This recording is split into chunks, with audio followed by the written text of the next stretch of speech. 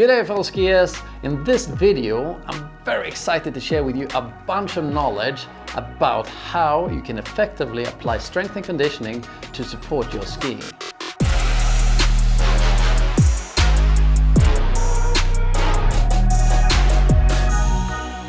So today we're here at the LPM Fitness Center and I got my friend Ian here. You got a master's degree in strength and conditioning, which he is actually applying to the Stomp It coaching team to make sure we are all fit for winter.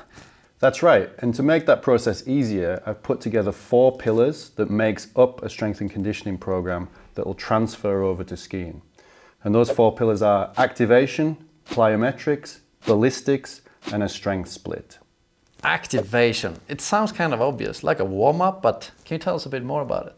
Essentially, we want to elevate the heart rate, create a readiness to train and an alertness by using 3 key principles, which are proprioception, coordination, and mind-muscle connection. Essentially just feeling the body where it is in space and time prior to any workout. Maybe you're wondering, what is your top tip on a good activation? Okay, so one tip I would say is that, obviously be present in the activation, try to feel the muscle groups you're about to start working, but don't spend too long because this can have a detrimental effect on power output as you're going into the workout. Okay. Maybe you like me might be like, plyometrics. What is it and how does it apply to our skiing, Ian? Okay, so plyometrics, or the shock method, was created by Russian scientist Yuri Verkhoshansky to improve the performance in athletic training. And essentially what we're doing is we are loading and unloading the tendons and muscles through quick succession. Let's think about how this applies to our skiing. Plyometrics, is it fair to say that it's kind of stiffening my tendons to become more like a tight or stiff spring? So if I'm skiing over like chattering terrain, I will absorb it better or react faster. Exactly. So we can use the spring analogy, and it's a pretty good one. So a soft, floppy spring, not going to be able to put too much force through it, versus a stiffer spring, which is going to really accept more force and push those forces back through the ground. So this is exactly why we need to use plyometrics for skiing. Let's go to pillar number 3, ballistics. Wow, sounds like we're going to war or something. What is it? Okay, so ballistics. Plyometrics and ballistics, there is some crossover. Ballistics could be basically any kind of explosive exercise. And essentially the difference between the two is that plyometrics have less ground contact time. Ballistics generally, or explosive exercise generally, have a little bit more ground contact time. So it's the springy thing versus the more energy from the ground and up. Could you say it's like a skipping rope is the plyometrics, and then like jumping up on a box would be ballistic? Exactly. So how do you think that ballistics, plyometrics can transfer over into skiing? Well, is it fair to say that ballistics is kind of like the gun going off and a sprinter running? Exactly. All right. So with a sprinter, I guess that gun is kind of instantly connected to the legs and they're really good at making movement happen. When we're skiing, say towards a jump, you got that end of the jump. That's where you have to take off, have a nice pop and move into a trick. So yeah, I think it totally makes sense. So as a side note, what's really important here is to think about injury resilience. And this is really important for skiing in particular. So we can react quicker, therefore there's less chance of crashing and injury risk.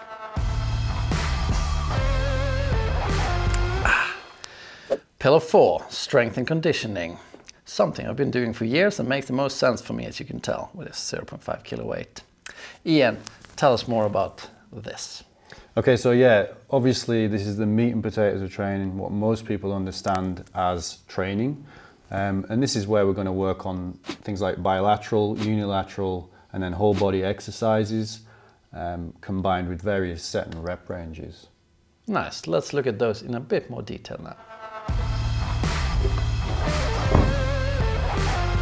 Okay, so let's have a look at some planes of motion so that this kind of makes sense. So if we take this really heavy kettlebell and we look at a squat, for example, as a bilateral movement, we're going down with both legs and up.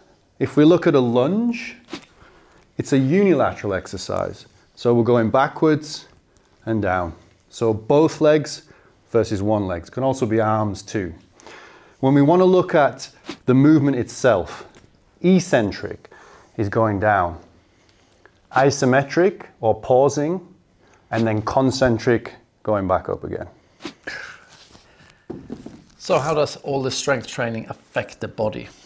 Okay, so in a nutshell, what we're doing is we're increasing cross-sectional area of muscle mass and making it stronger and creating more ability for it to absorb those forces. Like a heavy landing or something like that? Exactly. Nice.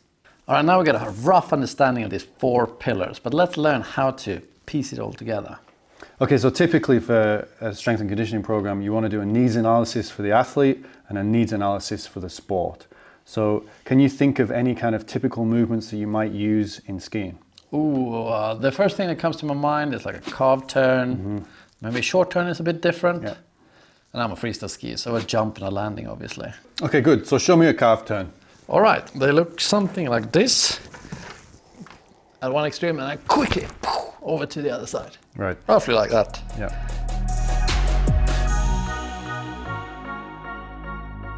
Okay, so let's look at the 4 pillars and how they transfer into a carve turn and some exercises that we can do for that. So most typically we're looking at obviously core strength, and then we're looking at the muscles on the inside of the legs and the outside of the legs.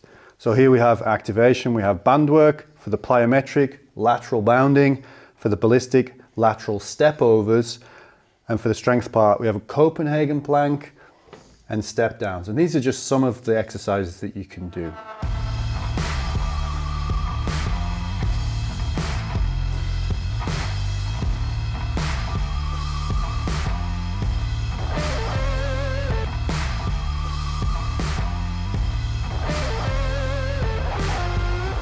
If you want to learn more about strength training for skiing, check out the link in the description where Ian prepared a strength training program for skiers like myself. This program is very much like what he has done for me and the Stomp It freestyle coaches, and I hope it's gonna bring you lots of strength and luck in your skiing. Back to the video now. Okay, cool. So show me a short turn or a powder turn. Yeah, so with this short turn, it's kind of hard to show in here, but the way I like people to think about it at least is that they're like rotating the feet and the legs in the hip socket while maintaining like really good core stability, so you can allow the legs to rotate below you.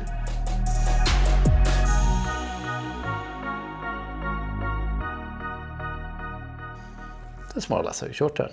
Sounds good. How do you train for that?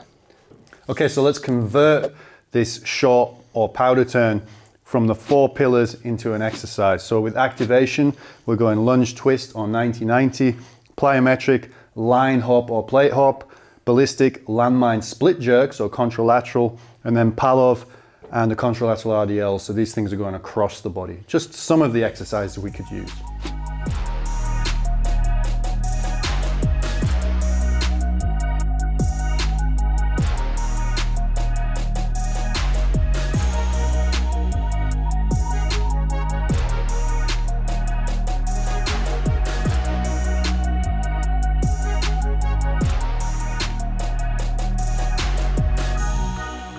Okay, so Jens, talk to me about jumping. Well, this one is going to be pretty easy to show compared to the short turn. You just go down and up again. Okay, and is that more leaning forward or backwards? Well, I think of it being rather central, but as I take off, it's definitely more from the toes, and I explode up, land on the toes a little bit, and then down on the heel. All right, cool. Yeah. All right, so let's look at vertical jumping and landing. So 4 pillars, exercise, activation, we're going to look at inchworms to squat and world's greatest stretch. We're going to look at squat jump for plyometrics, med ball slams for the ballistic, and then split squats and tempo squats for the strength part.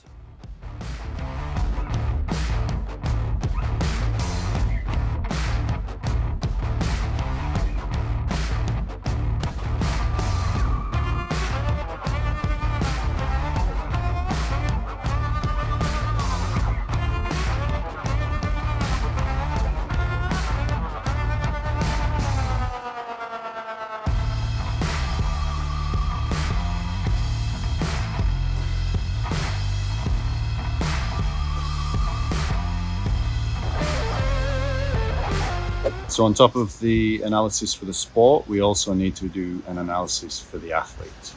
And in the case of Jens, we can do some simple testing by using an accelerometer to see how much force he's putting through the ground, and also a small load cell where we can cheaply and efficiently measure the symmetry between muscles in the quad and the hamstring, and we can do this intermittently through a training cycle. In the case of Jens, his jump height is good and his quad to hamstring ratio is also good. He's a strong guy.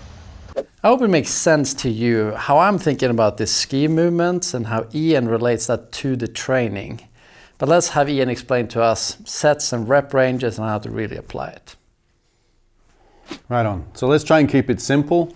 So we're using volume and intensity, right? So sets and reps, and then the intensity of the exercise, whether that be by load or by time. So essentially work rest periods. For your activation, which is pillar 1, 2 to 3 minutes at maximum you should be spending. If you're a little bit more tired, maybe you can spend a little bit more time working into it. Otherwise, do the bare minimum so that you're fresh going into your plyometrics. Generally, we're going to be doing 2 to 5 sets of around 6 to 15 reps, depending on the exercise. As a beginner, 80 to 100 foot contacts. Rest period, half a minute to 2 minutes, again, depending on the exercise. Ballistics, 2 to 5 sets, 3 to 8 reps, okay? So more contact time. So they're going to be less rep ranges on that, 1 to 2 minutes rest. Strength, 2 to 5 sets, 6 to 30 reps, including some tempo stuff. Again, you go 1 to 5 minutes rest on that. So when we're looking at that, we're also looking at how do we measure how much intensity, how much load. We use something called RPE. This stands for rate of perceived exertion. It takes practice. So in the beginning, we're mostly just going to progress via more sets, more reps, maybe a little bit of load until you've got a better feel for the exercises. So that's all the fun stuff in the gym. What about outside of the gym, stuff like endurance? Okay, so I know that you like to go biking, and that's important that you do those things. And we're strength training for something, right? So obviously if your strength cycle is a little bit more intense, then you want to leave the gap a little bit longer between those kind of sessions. And theoretically, if you got your endurance done in the morning, left like a 6-hour gap, and then did your strength training, that would be okay. But obviously being smart about it, managing your fatigue, if you're sore, if you're tired, you know, backing off and just focusing on what's important. And how long distance between the strength sessions? I mean, 36 to 48 hours, but sometimes up to 72. For those more exhausting things like plyometrics, if you've gone through a more intense cycle of those, anywhere up to 72 hours. But if you're doing 2 to 3 sessions, you should be able to get that in within the week. What about nutrition for building a nice body? Okay, so nutrition, it's like religion Let's and not politics. get in there. Like, yeah, we don't really want to get too much into it. Research says that obviously we need protein. It's the building block, the foundations of the human body. So 1.5 to 2 grams per kilogram of body weight, okay, per day. So if you're 80 kilos, 160 grams of protein per day. It might seem like a lot, but if you get complete sources, then it should work out. And then some carbohydrates post-training, really going to help shuttle the nutrition around your body and get you recovering faster. Nice. Any other little bits? Yeah, recovery, I suppose. Sleeping, it's a big one, 7 to 10 hours. Ideally before midnight. Yeah, getting as much of that as possible, right? Yeah, I feel like that takes care of yourself. If you start strength training and if, like me, also do some endurance, it takes care of itself. It makes you tired, so you'll sleep. Yeah. So that was a lot of information to condense into a small amount of time, but we hope that you got something out of it and something that's going to help you perform better on the slopes. If you want to start training right now, check out the link in the description. Ian has prepared a program very similar to what he's doing with me and the other coaches here at Stomp It Camps. And you can get started right now. If you want to wait a little bit, soon there will be 2 more videos out with in-depth like strength training routines based on this stuff that you can follow along with. See you then. Ciao.